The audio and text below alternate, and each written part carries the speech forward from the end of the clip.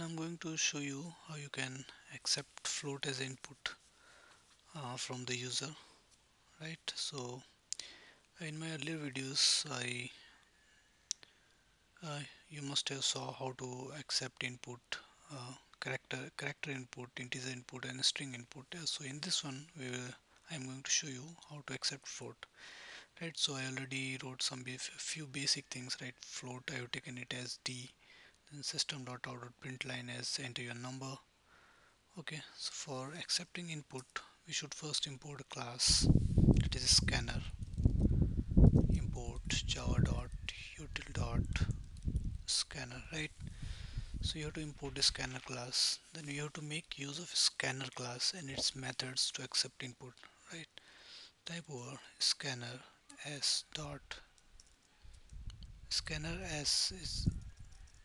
s is the object name, right? New scanner system not in. Okay, so we type this one. Now let's understand the meaning of this one, right? Scan is the class name, s is the object. Instead of s you can type anything, right? And use the keyword which is used to allocate the memory, and system.in is the input stream, right? Now we are going to accept input from the user. D equal to object name, that is s in my program. Okay, right?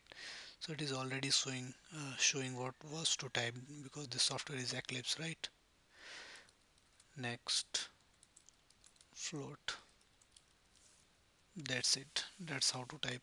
That's how to accept float values from the user.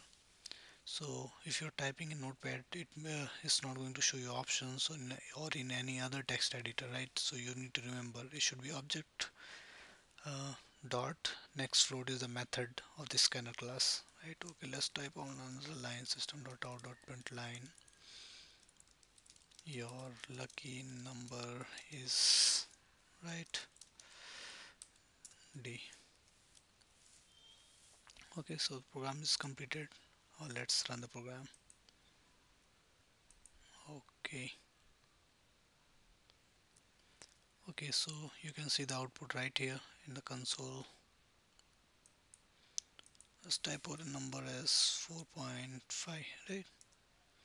So your lucky number is 3.4.